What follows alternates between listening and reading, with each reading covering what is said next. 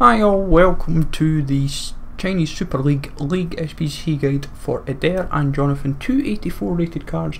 Eder's got 89 pace, 85 shot, 77 pass, 87 dribbling, 33 defending, 72 physical, and Johnathan 86 pace, 83 shot, 73 pass, 86 dribbling, 43 defending and 83 physical. Both looking not too bad cards. Could have had better, could have had worse, but we ain't going to complain. They actually are. Eder, in all honesty, for an Italian striker could be handy for hybrids, and say for Johnathan as well, because Brazilian strikers are a little bit limited. So it's interesting to note that League SBC cards, Brazil and striker is currently ticking off a few of the boxes. As always folks, don't go out and copy my routes, but if you can smash links it would be awesome. Sub to the channel if you're new, follow me on Twitter at @GIsLegend. All the links are down below for posting the channel and social media links as always. In terms of the League SBC, it's looking about 100, between 80 and 120k to do. Mainly, depending on like your console really is what it's coming down to. It's like 80k generally for like Xbox, I'm noticing, like, and nearer the 100 if you are the PlayStation, and about 120k for PC. So it's like definitely it's not crazy prices, but in realistic terms, for 130, 135k worth of packs is roughly what I've worked out as. That's not bad, that isn't too shabby. Like, obviously the price will probably go up as the days and weeks progress, but this is the type of league that is perfect for going bronze pack method. Like, honestly, you could have a field day with this. Like, that's where I've tried to put in as many bronzes as I can to kind of show, oh, you can go bronze pack method when you need golds. Some teams you'll need like Akhmedov or a Miser Jersky or whoever, like whatever team it may be. You sometimes you just need that 1 gold or 2 gold just to kind of bulk it up. But there is still quite a bit of flexibility. There's sometimes routes where if you can get a silver cheaper or another bronze in cheaper, then it can work. Like, there is a lot of flexibility in pretty much all the teams I'm noticing. I've just tried to go where I was able to make it work for rating and chem. I wasn't so ingrained in trying to make it like the cheapest possible. That was kind of like, I knew it would be harder said than done, mainly because some teams are straightforward and some teams are not necessarily. Like last year, the most expensive route was Henan GI, but at the moment that is quite cheap. That's like 4k. The most expensive routes that I'm seeing at the moment are Guangzhou RNF, about 8 to 10k. Guangzhou itself, like Guangzhou Evergrande, that's about 7k for that one. And the other big route is Wuhan Zal. That is such a fluctuating value. PlayStation has that like 8 to 10k, and Xbox seems to have it like 5, so it's quite interesting. Now, a Frontaliscan, like necessarily looking at it, I don't think you may need to go to Talisca. I just threw him in because if I was to do it, I'd probably throw him in anyway. But you've got to try and find flexibility in some of the routes, and this is why I'm going to show you it as well, just to kind of give you an idea. The team doesn't have as many golds or decent rated as you'd like. Obviously, you're never going to throw Paulinho in. We know that's not going to happen. Obviously, Elkson just has his Chinese card nowadays, so you're kind of clutching a little bit. So be wary of that when it comes to and out. See what we go with.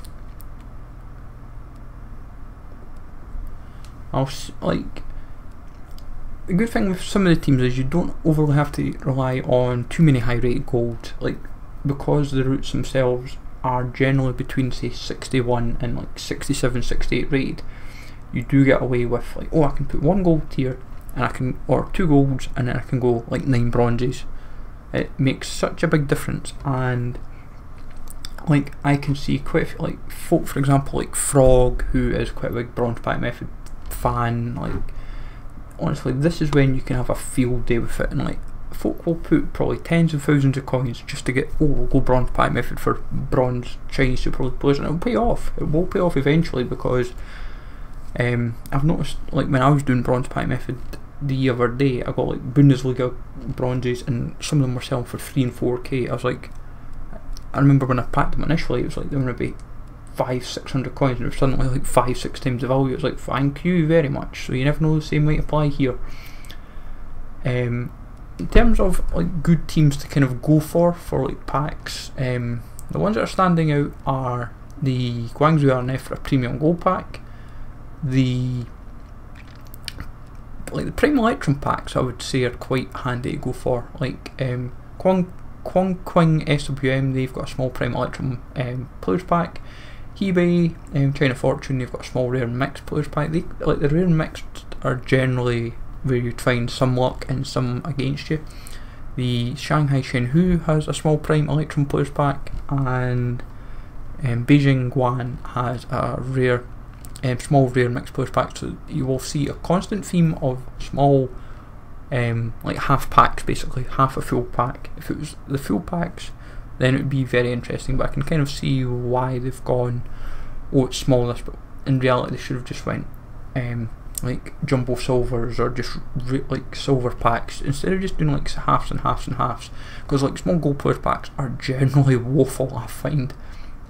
In terms of like the worst packs, because obviously that's kind of still important to mention as well, Guangzhou has a mixed players pack and it's one of the highest rated routes. I'm actually surprised that Guangzhou Evergrande does not have something higher than a mixed players pack. Like even like a rare mixed players pack would have been worthwhile for that one. Mixed players packs I'm never a fan of, because obviously you've only got like one rare to work with. Like all the rare silver packs could pay off, because depending on other leagues that you may pack, so they in themselves may prove to be quite useful. But as I said, 80 to 100k to do this. I would say after packs, well 80 to 120 as I said, because you've got to kind of put the net out just wide enough that prices will go up and prices will go down, and then obviously you've got to factor in for all the packs that's there, but also the players that you may have already in your club, and depending what way you go about it, because for all you know you could go bronze pack method, and for say 10k worth of packs, and we're going to assume that you get 5, well, and we're talking 400 coin packs, so that's 25 in all. From 25 packs, we're going to say in theory that you may get enough that will cover for 7 teams, so 7 or 8 teams potentially, say, worth of like players. But obviously you're not necessarily going to get like each team covered. You might get say a couple for one team and a couple for like and so forth. But I would say it's worth rinsing, because the prices aren't too bad. The cards aren't exactly the worst. They're not the best. They're not the worst. They're not the best. They're definitely there to at least do. Like I can see a few folk that will be wanting to do Eder, or like Johnathan looks half decent actually. I'll actually be honest, to see if it was Alan Carvalho, even I might have felt tempted to do it, because he actually has quite a good base card. But I would say that both are worth doing, and like, for pretty much probably 200k to rinse them both twice out, and with 2 silver informs and packs this week, this is probably the time to do it, because I would say you've got a chance of it surely out of these packs, especially because there's so many silver based packs. If you get Owen Doyle or Pellegrino, or any of even the gold informs that are silvers, you're going to be laughing. Like you're going to be making like 10k discard out of like 9.5, 10k discard out of the like the silver and silvers that went to gold informs, or if it's any silver informs, you might make about 8 to 10k, maybe more, depending on what their going rate is. But I would say it's worth doing. Like I'm going to do some bronze pack method for trading to go rate again. I'm going to do some more, because with 2 bronze informs, 2 silver informs, with 2 base cards being bronze, it's worth going for, and I might as well see what Chinese Super League players I can pack into the bargain. Like most of the players that I've got in the Chinese Super League in general are packed anyway, so I've got like a decent amount to work with if I wish to go and do it, and like I've got the coins to go and do it if I wished. But for me personally, I'm not really fussed about actually doing the League SBCs at the moment. I'd rather just go and grind, like building up the club and building up the coin balance. But I feel they've kind of got this priced about right, looking at it at the moment. But obviously it comes down to other leagues as well if they keep the consistency. Like it comes down to price consistency, the card consistency, like obviously what's been chosen, and then the consistency of like the packs, because you've got to have everything consistent. If they're not consistent and are not worth doing, then it becomes redundant pretty quickly. From a grinding view, they are worth doing, both so far anyway in my opinion. I did initially have my doubts when I saw the cards, but in terms of the packs, they are worth grinding. So let me know, folks, in the comments down below who you are going to go for. As I say, I'm just going to quickly show you the packs as well, but are you going to do Eder, Johnathan, or both? So hopefully you find this useful, folks. As always, smash the likes, always sub to the channel if you're new, follow me on Twitter at GIsLegend, and I will catch you all later for more FIFA 20 content.